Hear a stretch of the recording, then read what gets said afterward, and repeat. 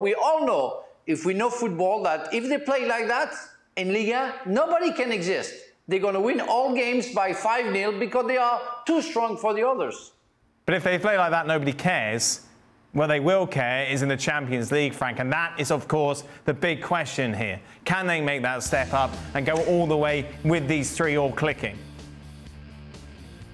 That's the question, and we don't have the answer yet. Will they be, will they be in the same frame of mind? Will they be fit? Is Neymar not going to be injured in February, like he can be sometimes or many times? What will be the fitness of Messi, of Mbappe, frame of mind as well? But if they are like they are, it's possible. They can do something, because that's the first time that we see that they want to work together, they want to give 100% to the club, and whatever people say around and outside of the field, they don't care, they play. You can try to create stories, even if you see some penalties, discussion that they're not fully happy and they argue. After that, it's forgotten, and this is what we want to see. They play, they enjoy, they assist each other, they score goals. This is what we want to see. For the Champions League, we're going to see very soon what's going to happen, but we especially is going to see in February. So before seeing certain things, we have to wait, I think, February to see what PSG is able to do.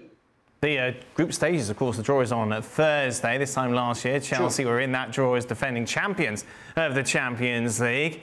Let's talk about your side, shall we, Frank, because they looked a complete mess against Leeds. It's the first time we've had an opportunity to talk to you about that defeat. How shocking was it?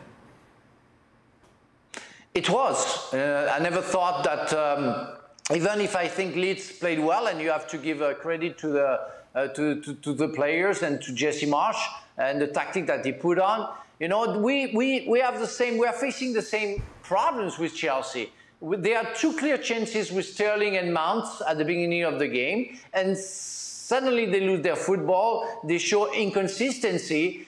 With the game we saw against Spurs the week before, and the game we saw for like an hour against Leeds, it seems to me that it's a complete different world, that they don't know each other, they never play with each other, and they don't feel each other.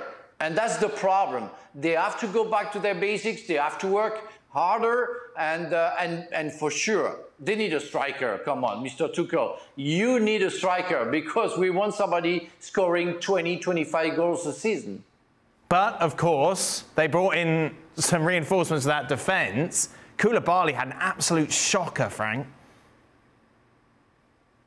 Yeah, but it can happen, I mean, he had a fantastic start at Stamford Bridge the week before, and it's true, he was on top of it red carded after that, and it was a very bad afternoon, I would say, for him.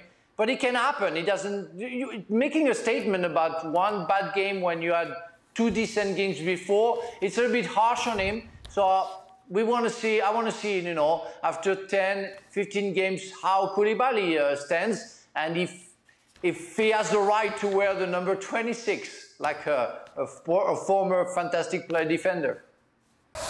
Well, thank you very much for watching ESPN on YouTube. For more sports highlights and analysis, be sure to download the ESPN app. And for live streaming, premium content, and let's not forget as well, ESPN FC 7 days a week. Subscribe to ESPN+.